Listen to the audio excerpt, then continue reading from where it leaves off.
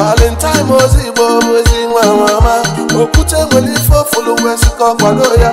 Onye na-egbu ma bịa nwere nkọ ga-eme. Ezi afa ka ego mma. Ezi afa ka ego mma. Anyị kọma media n'ọgbọ fofo. Umu Anambra biko kite n'ụra. PDP, power to the people. Ịma na ọ dị mma Igbo dị mụ na gị n'aka. Ụfọdụ na-asị there will be no election.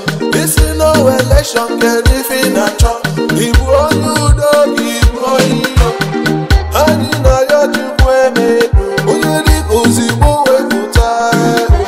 Kanana na ruola. Obu na ịmara ofisi Igbo. Igbo ekwesị.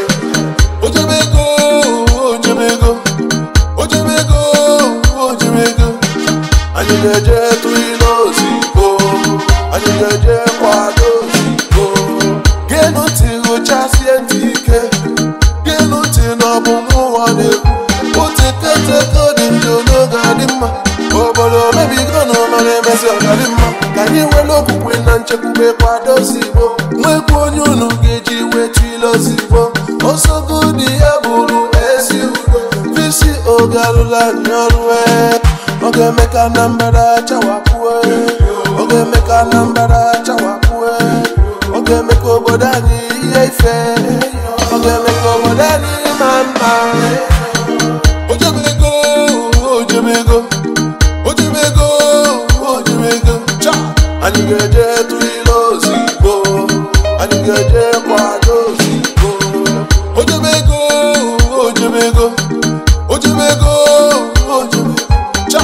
Anyị ga-eje tụ ilo Ozigbo. Anyị ga-eje kwado Ozigbo. I am Valentine Ozigbo, the candidate of PDP in the upcoming Anambra Governor election 2021, which is going to be on November 6th, a day of destiny. I've done a lot of videos, reached out to a lot of people, especially locally.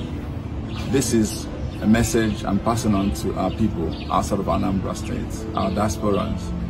Asking Kambia Kenono maka ihe ọma na-eme etu nsi agba mbọ maka ọdịmma Anambra State. The reason I'm in this race is for betterment, for the good of Anambra.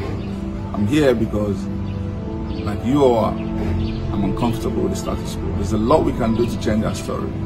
There's a lot we can do, especially leveraging on the exposure, the contact, the network, the wherewithal that you guys have. There's a lot we can do collectively to change our story.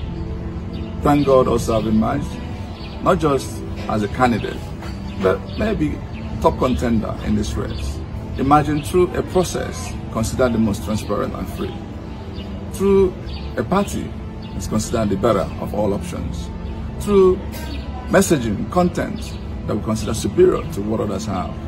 And therefore, I'm here to share with you a little sneak preview. We've shared our manifesto already online, but let me talk a little bit about it. I've also held a number of Zoom meetings across our diasporas in the US, in South Africa, in the UK, and other parts of Europe, and also those who are living outside of Anambra within Nigeria, where I presented this manifesto, where we intend to leverage various approaches to change our story.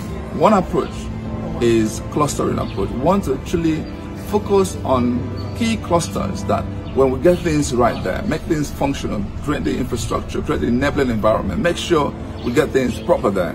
I can tell you Anambra Chawapu, which is the mantra we go by.